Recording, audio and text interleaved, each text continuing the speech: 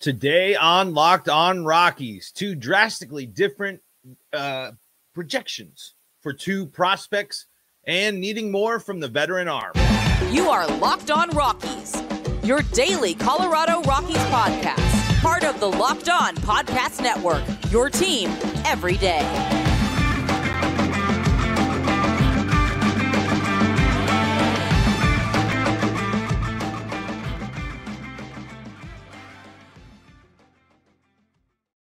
Rock on Rockies fans, welcome into the Locked On Rockies podcast for today, the 16th day of June in the year 2023. I am your host of the Locked On Rockies podcast, Paul Holden, bringing you your daily Colorado Rockies podcast. We are free and streaming on your favorite streaming service. You can also find us on Sirius XM or the Sirius XM app. All you got to do is just search on the Sirius XM app. You can search Rockies or Locked On Rockies. You'll be taken to where you need to go. Also get you all your play-by-play action for the Rockies and the Braves all weekend long and all your Rockies action throughout the year. Want to apologize here off the rip in case if I sound a little bit weird. I have a ton of numbing things still in my mouth from some dental work I got done today. But had to bring you our Rockies talk, of course, because that's what we do around here each and every day is talk about the Colorado Rockies live on the Locked On Rockies podcast or free and streaming on your favorite streaming service. I'm Paul Holden, your Rockies fan extraordinaire. Love this team my entire life, been following them the entire way, and been bringing you your daily Rockies podcast for 3 seasons now. I want to talk about some young guys today, and I want to talk about how good Atlanta just simply is, and you just see it. And maybe I'll start there. Before we do, I want to tell you that today's episode is brought to you by Birddogs. Birddogs got you covered for the shorts that you need, and then if you head to birddogs.com/lockedonmlb, you can get a free little Yeti tumbler cup with every order. Just check it out. Birddogs.com/lockedonmlb. I want to first start off by giving a shout outs to our everydayers, including Nicholas Delbo, who's in the live chat right now, as normal. But I think I am going to start here because I think it'll lead in and we can get into the Montero talk later in segment 2. I think this will be a better way to set it up.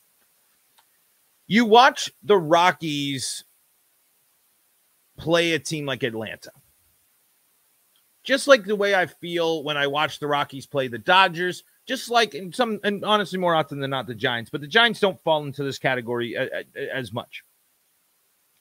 That's the championship class. Kyle Freeland is a good pitcher and wasn't sharp yesterday, and when you have an offense and when your team is able to do as many, it just covers the entire spectrum of baseball, that's when you know things are in a good spot.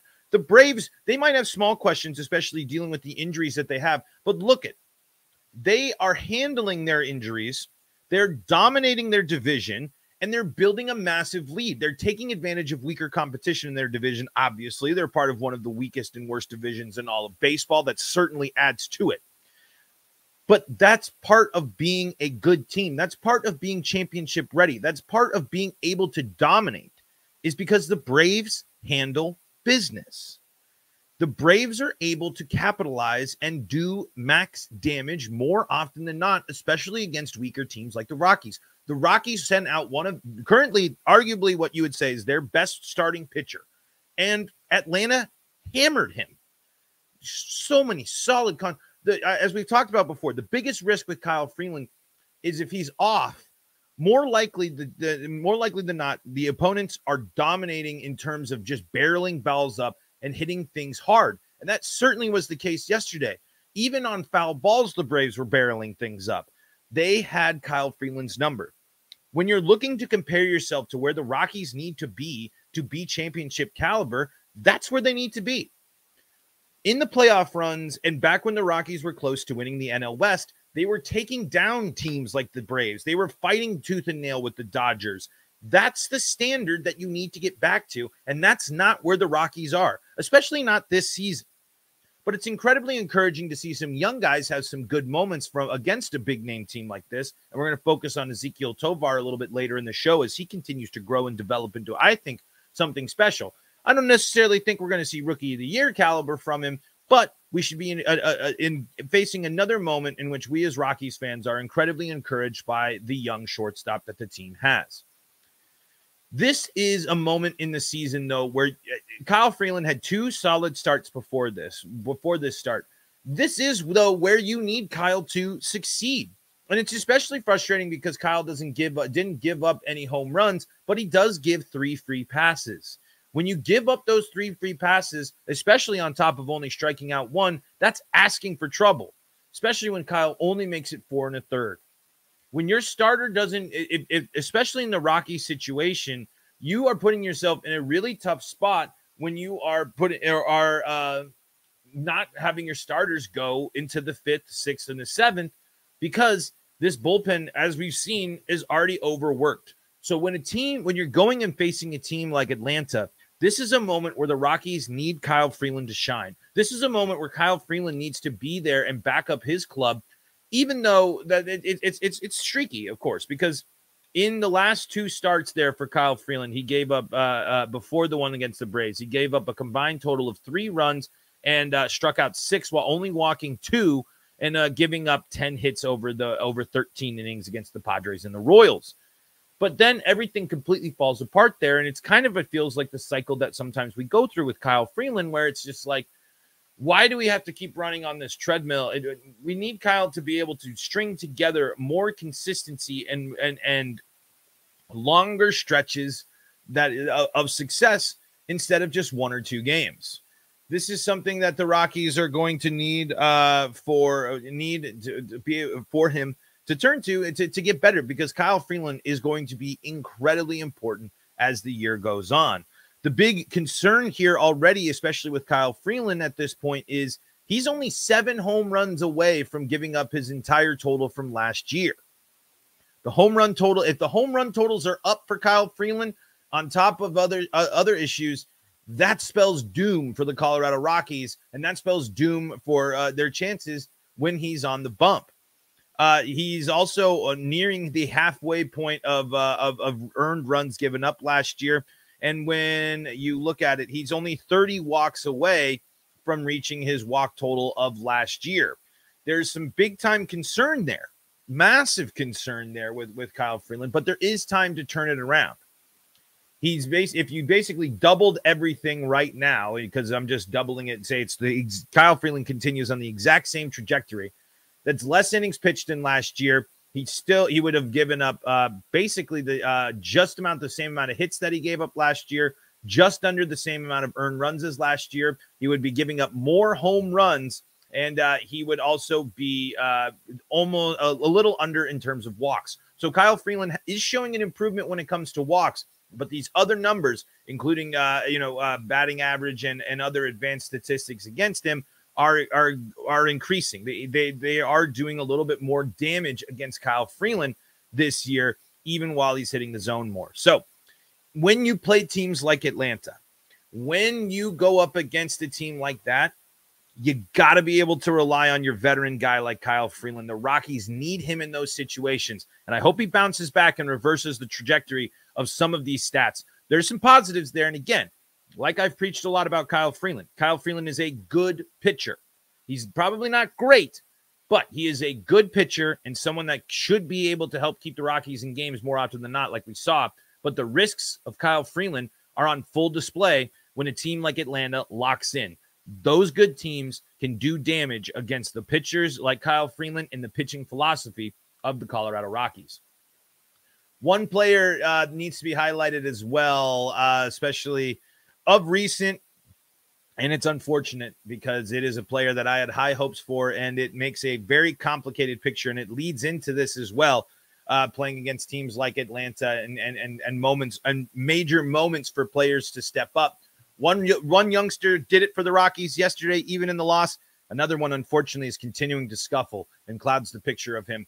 Let's talk about that coming up in segment number 2. Before we do that, though, I got to tell you about our friends at Birddogs. Birddogs got you covered when you're looking for the freshest pair of shorts this summer. I'm currently wearing Birddogs. I do the camera thing, but that's way annoying. But super comfortable. They got the sweat wicking, the stink eliminating liner in there for you. If you're a guy like me, a husky, kind of sweaty guy, these shorts are perfect because they can stretch with you, they look good, and you don't have to be stuck wearing uncomfortable khaki pants all day long. especially in the hot summer. And like I said, you can head on over and get yourself this cool Yeti tumbler, the one that I use all the time here on the show.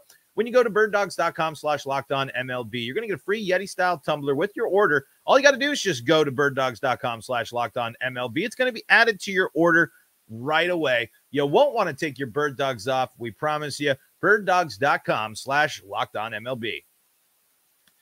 This is the Locked On Rockies podcast. We're free and streaming on your favorite streaming service. We're also bringing you your daily Colorado Rockies talk right here on the Locked On Podcast Network, where you can find your team every day. Catch us on the SiriusXM app or on Sirius Radio. Just search Locked On Rockies or just search Rockies, and you are going to be able to get that play-by-play action. You won't miss anything when it comes to Rockies Braves when you tune in on SiriusXM. Shout-outs to my everydayers like Nicholas Delvo, Baseball Pig, and Kevin Greenhoe here in the live chat. Baseball Pig says, even though Monty hasn't been performing, I like Bud putting him in the lineup so he can get used to big league pitching. This is the double-edged sword, and it's especially the double-edged sword with the way the Rockies handled Elehuris Montero's second call-up with the Rockies. I'm bringing a tweet here from Manny on Manny on MLB from 20 hours ago. 2 for 20. 2 for 29 with 13 strikeouts is Montero. There's the man, and just... that's the big issue. It's one thing if he's getting out. It's another thing when you're swinging, missing, and you're striking out that much, especially when you need to give the Rockies pop. He is the power guy. And this type of performance and this type of start to 2023 is incredibly worrying. I am putting the worry level at high for Montero just because the Rockies didn't seem to find a place for him in the lineup when he first came up. He's been in the lineup and he's struggling to hit major league pitching. How much up and down, up and down, up and down can we afford for Montero, and how much does that benefit him? We know he can hit minor league pitching. We know what he can do down there. So, to Baseball Pig's point, how long do you keep sending him out there? Because this is what he needs to do. This is part of the game. Breaking slumps and going through it and figuring out a way to right yourself and get back on track is a key part, especially for someone that's at this point. Montero is here for offense. Montero is not going to be a factor defensively on this team. They're not going to play. It seems like third base, with how bad that went, is long gone. There are serious question marks about what to do with Elehuris Montero if he continues to struggle, because how long do you want to give him time at first and leave Michael Toglia in AAA? Do you bring Toglia up to play outfield and get him working more in right field and take in this moment? Because now with Chuck and CJ Crone on the IL, this is where Montero needs to thrive. This is where Montero needs to show us that he can make an adjustment. This is where Montero needs to be the player that he himself thinks that is coming and is able to be. The Rockies need Montero. Plain and simple. This offense needs more thump. There's a lot of things to go back from the Nolan Arenado trade, but Nolan Arenado was an extra base hitting, power hitting guy. And since losing Arenado, and even with Arenado and Story in the same lineup and such, the Rockies offense has been on the decline and been mediocre to bad for far too long. If you're Elehuris Montero, you need to be the guy that's going to come and jumpstart and kickstart and bring the thump to this Rockies offense like we hope and expect him to be. Going through it is only going to go so far, especially if Michael Toglia, who's seen some pretty okay, again, not 13 strikeouts bad, but still going through it himself. How much time do you afford these guys? Especially when you're going to have to factor in some of these veterans, and you're factoring Randall Grichuk playing time. You're factoring in the logjam that exists in the outfield and the other young guys there. The picture gets more and more cloudy and confusing around Elehuris Montero if he does not start performing at the dish. I know, but what we've seen, and part of this too, Tovar's getting better. Tovar stepping up. Tovar's playing every day. So that is kind of, I think, one of the toughest things when it comes to prospect development, especially right now. It's a really, really tough spot to find somewhere to play Montero, because as Kevin Greeno says, does Coco Montes permanently knock Trejo out of the major league roster? Maybe not yet, but certainly going to be a factor. I mean, if the Rockies are going Coco, then Alan Trejo should be traded. I think teams would be very interested in an Alan Trejo. I think Alan Trejo could certainly do that, but I think Coco, it's the first call up. Coco hasn't gone through the experience of people have the book on him, because Montero has had over 100 major league at bats. Lots of major league pitchers have seen him. Teams have the data on Montero less so than they do Coco Montes. So let's see. I like what we're seeing from Coco. I like what we're seeing for things, but I still think with that being call up number one and everything, you have to see how Coco adjusts. And Baseball Pig brings up a good point. Looking back at the start compared to the finish B-Rod had last year, I still have a glimmer of hope for Monty. Absolutely. Absolutely. But the other thing was, we knew Brendan Rodgers was the starting second baseman. Just like when we're worried about Tovar's issues, especially with the sliders and the off-speed pitches and the things like that, those players are playing every day as they should be. I mean, while the IL situation is what it is, I think Montero, and I believe he has been mostly, I want to just double check here, because I believe it's definitely changed for Montero since being called up in this, because he definitely started by staying on the bench. And then recently he has been certainly starting more, being more of a factor and playing in more ball games here for the Rockies, playing in back-to-back games against the Braves there.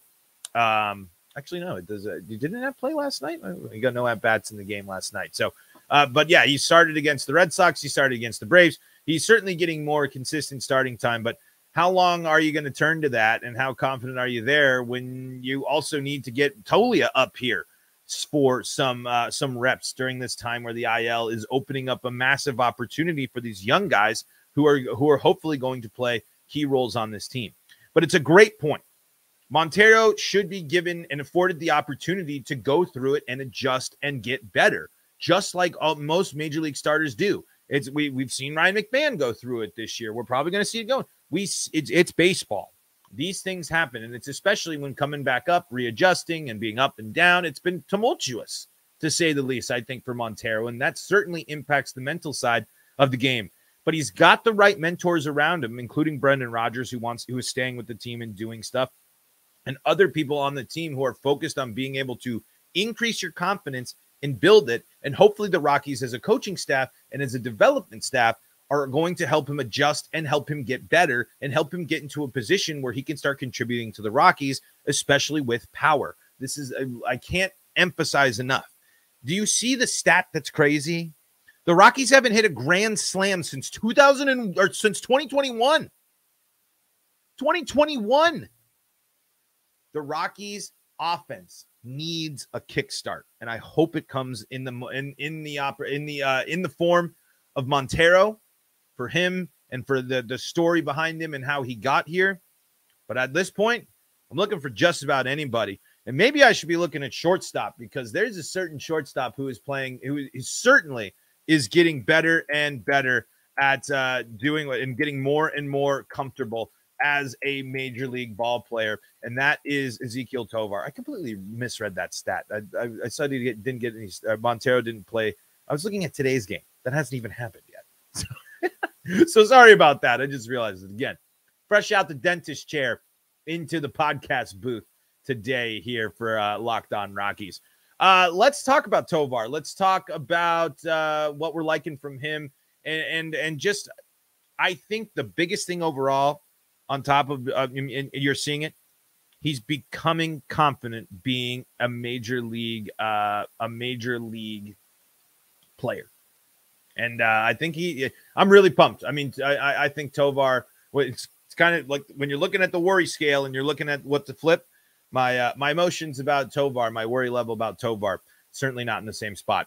Let's do that coming up here in segment number 3. But before we do that, got to tell you about our friends at FanDuel. FanDuel Sportsbook is the spot for you as you go through the baseball season. And if you want to get in on all the betting action at FanDuel, you can get a no-sweat first bet up to $2,500. That's $2,500 back in bonus bets if your first bet doesn't win. If you want to get ahead on some future bets, all sorts of cool stuff you can do there at FanDuel. They got the safe and secure app. You get paid instantly, and there's promotions every day. No better place to bet on all the baseball action than America's #1 sportsbook. Visit FanDuel.com/lockedon and get a no-sweat first bet up to $2,500. That's FanDuel.com/lockedon. FanDuel, official sports betting partner of the NBA. This is the Locked On Rockies podcast. We're free and streaming on your favorite streaming service, bringing you your daily Colorado Rockies talk right here on the Locked On Rockies podcast and the Locked On Podcast Network here on your favorite streaming service or the SiriusXM app or SiriusXM. Just search Rockies for Locked On Rockies. You'll be taken where you need to go. Let's dive into the live chat before we do that. Check in with our everydayers now here. And let's see. Here we go. This one is from Kevin Greenhoe. Is Daza at AAA? And if so, does he make it back to the Rockies? Daza is a AAA. Does he make it back to the Rockies? I have no idea. To be totally honest, the DFA was kind of surprising, but the defense that we're seeing from the young guys and the potential of Nolan Jones and Brenton Doyle seems a little bit more enticing than Jonathan Daza. Jonathan Daza might be from, somewhere maybe the Rockies could look to trade for something. I just don't necessarily know how much you get him and how much time you want to go back to and spend with Jonathan Daza, especially when you already were committing when you're already moving things around and you already committed to dropping him down in the lineup. But he's certainly contributing at the minor league level. He's certainly performing here there in Albuquerque. It seems like I'm looking at a little bit of highlights for some defense, some offense. Nothing too flashy there for Jonathan Daza, but we will see when it comes to the future of Jonathan Daza. But I'm not sure. I haven't quite heard too much from it's interesting though, because there was a lot of hype when it comes to Jonathan Daza, especially for me. I thought he kind of had a breakout year, but Ezequiel Tovar, folks. Ezequiel Tovar is getting into a great groove. The defense continues to be impressive. The numbers are going up. He's gotten his average up. His batting line currently 251, 289, 703, 30 RBI, 3 stolen bases, 6 homers so far. And in his last 7 games, he's got 2 of those home runs. He's gotten 8 hits and 29 at-bats. He hasn't got the walks, would like to see him walk a little bit more. Only 6 strikeouts, though. Batting average 276, 267, 517 with 5 RBI. Getting more and more comfortable. A hit in at least his last 3 games, multi-hit game, including leaving the yard yesterday.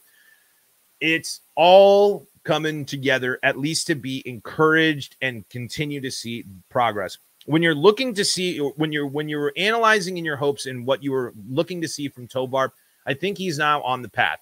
We want to see the strikeouts get cut out, especially on those outside off-speed pitches. But it looks like he's adjusting, and he is certainly moving around in the order. They're certainly feeling more confident where they're placing him in the batting lineup. It is a much better spot for him compared to where he was to start the season, and he's concerned. And I think he's just continuing to look more and more comfortable as this goes forward here. And I want to read here from Thomas Harding here on MLB.com. Tovar continues hot streak and rookie campaign. Rockies rookie shortstop Ezequiel Tovar smashing balls with increasing regularity. Latest examples, 524-foot home run to center field yesterday. Tovar began hitting the year 172 through his first 19 games. Thursday's 2-for-4 performance, where he bested impressive Brave starter A.J. Smith-Shawver for his 6th homer of the year and added an RBI single off him in the 5th, brought Tovar to a 280, 310, 480 slash line in his past 48 contests. Tovar's personal performance is worth celebrating more often than not. And instead of basking in his stats or wallowing in the team's less than scintillating record, Tovar speaks of the wisdom not often associated with the 21-year-old. His words could easily come from manager Bud Black, general manager Bill Schmidt, or anyone with the club who believes the current fortunes are part of the path. The goal is to win, but it's part of a process, so we want to maintain that process, Tovar said in Spanish, with bullpen catcher Aaron Munoz interpreting. We understand that it's going to take a little bit to continue to grow together. We understand that even when we lose, there's something to learn from it. You want to win and get that applause and all that stuff, but at the end of the day, you're going to grow and continue to do it. Plenty more from Harding there. Tovar continues hot streak and rookie campaign. Go read the rest of it. But that is what leadership qualities, dedication, mindset, everything seems right for Tovar to grow into the leader, just like is kind of the norm for shortstop for the Colorado Rockies. When he speaks like that, when he understands the process, when he thinks about it, he keeps that confidence, that's great. Obviously, we don't want the losing to take forever, but taking away from it, being productive and getting better is part of his process, and it's certainly working out as a batting average increase of over 100% and increases across the board to every offensive stat on top of already stellar defensive play. The Rockies are better with Ezequiel Tovar, and Ezequiel Tovar has the capabilities to get better. He's impressive, he's fast, he can steal bases, and he's going to save runs. Ezequiel Tovar is continuing to be the promising prospect that we hoped for him to be, and it's great to see that confidence in him paying off. Clint C, welcome into the chat, says, I am a Rockies fan, but we are still giving up runs. We need a solid pitcher. Yep. That's the same old song and dance, and don't necessarily know where it's going to come from. Don't necessarily know what's going to happen, but I think the Rockies are just going to fight their way tooth and nail through this series, this season with whoever can be a starter at this point, and just throw them up there and hope for the best, because that's kind of the best options they have, unless they're trying to be aggressive in terms of trades that we don't know about, or trying to lure some people here to come play. But that doesn't happen so much during the season, and it doesn't happen so much in the great city of Denver, Colorado. But so while one prospect raises questions, our confidence continues to grow in another. And just like we learned yesterday, when you give the Braves too many chances, they're going to take advantage of them. Rockies got another chance to take down the Braves tonight. First pitch just a couple hours away here, coming up real soon. Folks, that's going to do for today's episode of Locked On Rockies. Thank you so much. We are free and streaming on your favorite streaming service. We had a great live chat today, great live show. Lots of people tuning in today. So thank you all so much for making us your first listen of the day. Shout outs to all you everydayers out there. When you subscribe to Locked On Rockies on YouTube, you'll know when we go live, and that way you can be part of the chat, just like Nicholas Delvo, Baseball Pig, Kevin Greenhoe, and Clint C. All checking us out here on the Locked On Rockies YouTube channel. If you want to help the show, your subscription to Locked On Rockies on YouTube changes the game. It certainly helps us grow. Do that, and you put a smile on my face. Folks, thank you for making us your first listen of the day. Don't miss out on all the championship Nuggets coverage with Locked On Nuggets and all your other Colorado sports with the Locked On Broncos, Locked On Avalanche, and Locked On Buffs podcast. Folks, until next time, this is Paul Holden saying so long from the Locked On Rockies podcast.